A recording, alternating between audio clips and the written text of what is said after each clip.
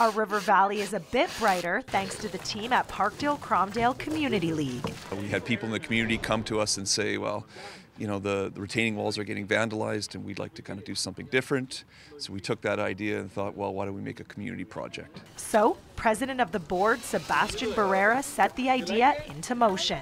I said, I will take that to the next level. We'll make it happen.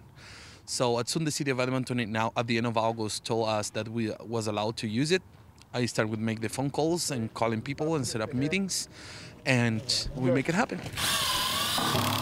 Now in the Kinnart Ravine, you can be captivated by 1,900 square feet of outdoor art. In total, there's 13 organizations, and this project involved more than 120 people. At Boiler Street Community Service, we work with homeless youth, developing 50 murals that you can see displayed in this project. One young man excited to show off his collaboration is Eric Smallboy with iHuman. There's like half and half. There's like the city from nature, and then in between the peace and the peace stuff. This art installation hopes to curb the graffiti and inspire those utilizing our trail system.